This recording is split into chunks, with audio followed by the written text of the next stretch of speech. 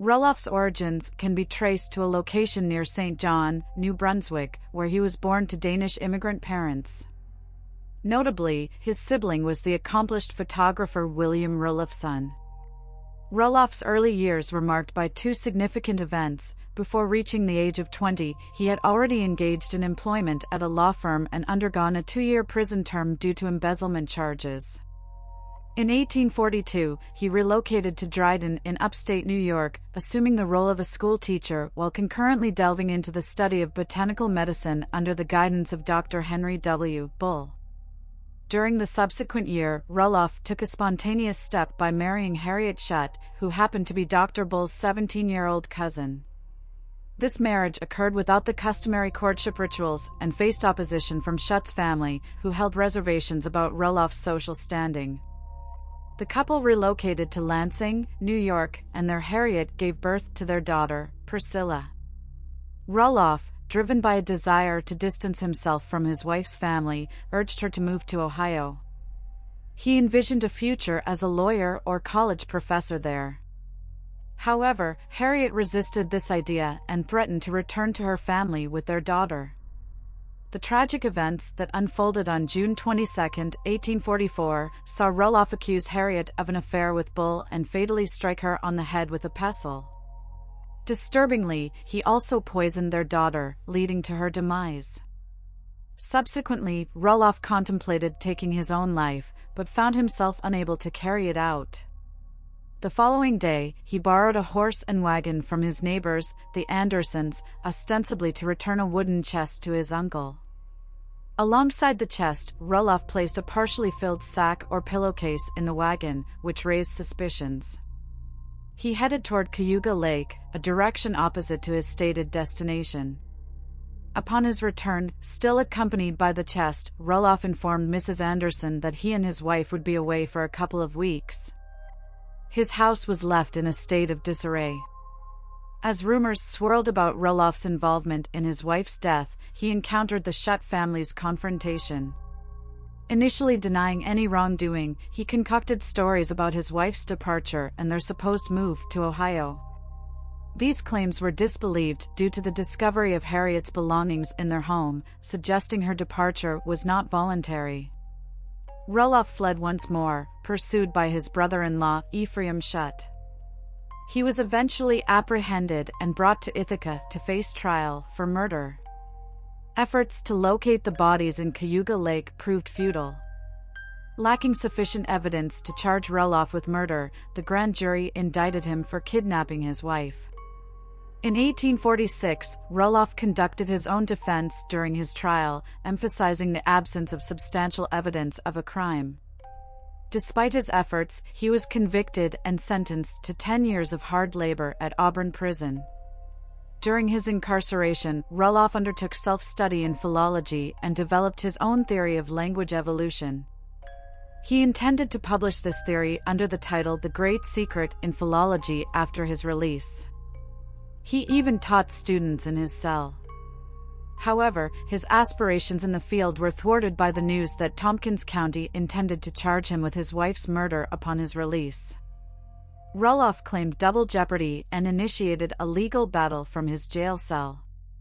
The district attorney dropped the murder charge for Harriet Rulloff, but replaced it with a charge related to Priscilla's death. Rulloff was eventually found guilty of this crime in 1858, but he managed to escape custody before the verdict could be executed.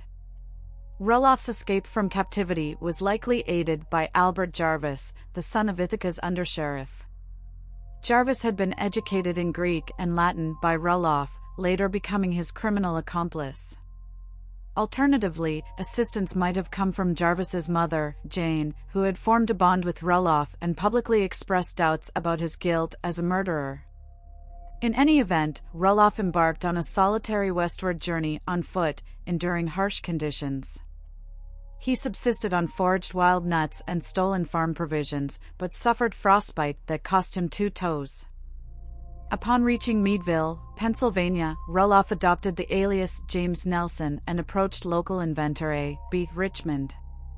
Using his extensive knowledge spanning conchology, mineralogy, forensic anthropology, and entomology, Rulloff persuaded Richmond to form a business partnership. A similar display of expertise at Jefferson College in southwestern Pennsylvania nearly secured him a professorship. However, Jarvis contacted Rulloff, revealing his family's dire circumstances and pressuring him for assistance. Driven by his obligation, Rulloff attempted to rob a jewelry store to aid the Jarvises. Unfortunately, he was apprehended and returned to Ithaca. Remarkably, Rulloff, despite being a convicted murderer, fugitive, and now a robber, managed to successfully appeal his murder conviction. He was acquitted and released, with authorities choosing not to prosecute him for other charges. Subsequently, he relocated to New York City alongside Jarvis, and the duo turned to a life of burglary for survival. In 1861, Rulloff's criminal path led him to Sing Sing Prison, where he encountered another partner in crime, William T. Dexter. During his time there, Rulloff learned about the upcoming inaugural convention of the American Philological Association in Poughkeepsie. Seizing the opportunity, he submitted a manuscript under the alias Professor Uri Loriot. The manuscript, titled Method in the Formation of Language, presented his theory on language evolution. Rulloff aimed to auction the manuscript, commencing at a sum of $500,000. Despite his lofty expectations, the association dismissed his ideas, and none of its members made a bid for the manuscript. Rulloff, Jarvis, and Dexter devised their subsequent scheme to rob a dry goods store in Binghamton, New York, during 1870. They selected this target while the live-in clerks, Frederick Merrick and Gilbert Burroughs, were asleep on the upper floor. Employing chloroform to induce slumber, the trio's intention was to ensure the clerks remained unaware of the burglary. However, their efforts went awry when Jarvis accidentally disturbed something, causing the clerks to wake. Merrick, the first to react, tried to shoot Rulloff using a concealed firearm under his pillow. Unfortunately for Merrick, the gun malfunctioned and did not fire. Undeterred, he seized a stool and hurled it at the escaping Rulloff. Concurrently, Burroughs engaged Dexter in a physical confrontation. Observing the escalating fracas, Jarvis and Rulloff intervened on Dexter's behalf, with Rulloff firing a shot into the air as a warning. Burroughs ceased his attack, but Merrick persisted in his assault on Jarvis. As the situation escalated further, Rulloff fired another warning shot, yet Merrick remained undeterred. In response, Rulloff pointed the gun at Merrick's head and discharged it, instantly ending Merrick's life. Amid the ensuing chaos, the thieves attempted a hasty escape. However, their flight became disordered, causing them to miss the boat designated to ferry them across the Chenango River. Faced with this obstacle, they resorted to swimming across the river. Exhaustion and the swift current overcame Jarvis and Dexter, leading to their drowning. Speculation arose after Rulloff's later arrest regarding his potential role in their deaths. Their lifeless bodies were discovered the following morning. In contrast, Rulloff successfully traversed the river, albeit leaving behind a pair of distinctive leather boots imprinted with a discernible depression corresponding to his absent toes. Prompted by Burroughs' alert, the Binghamton police swiftly organized patrols and apprehended individuals exhibiting suspicious behavior. The subsequent morning witnessed Rulloff casting himself into the realm of suspicion. Disregarding a request to provide identification at the local railroad station, he evaded across train tracks, eventually taking refuge in an outhouse on a nearby farm, where he was ultimately captured.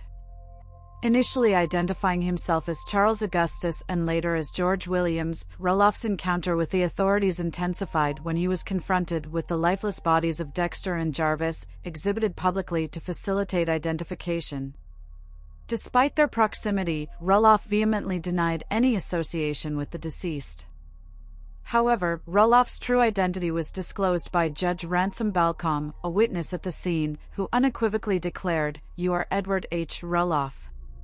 You murdered your wife and child in Lansing in 1845. Turning to the authorities, Judge Balcom emphasized Rulloff's astute comprehension of his legal rights and predicted his steadfast defense. Subsequent investigation yielded documents on Dexter's and Jarvis's persons, leading to a Brooklyn apartment owned by Rulloff under the alias Edward C. Howard. Commencing on January 4, 1871, Rulloff's trial captured widespread attention, drawing daily crowds of up to 2,000 people.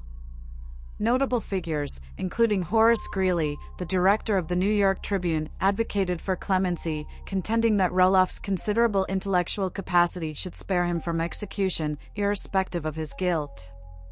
Rulloff, once again self-representing, declined to plead insanity. Instead, he entreated Governor John T. Hoffman for a pardon or, failing that, a postponement of his execution until he could fully develop his theory on language evolution. He asserted that he would be willing to embrace death following this endeavor. Mark Twain contributed a letter to the Tribune, satirically suggesting that he could produce an alternate individual who would admit to Rulloff's crime and assume his execution. On March 3, Rulloff was found guilty and condemned to hang. During his time on death row, he confessed to the murder of his wife, providing detailed descriptions, yet he steadfastly denied responsibility for his daughter's death.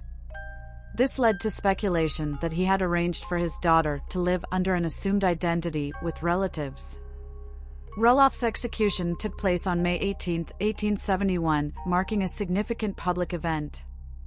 Contrary to some sources indicating that he delivered a speech on the gallows, potentially concluding with the words, "Hurry it up.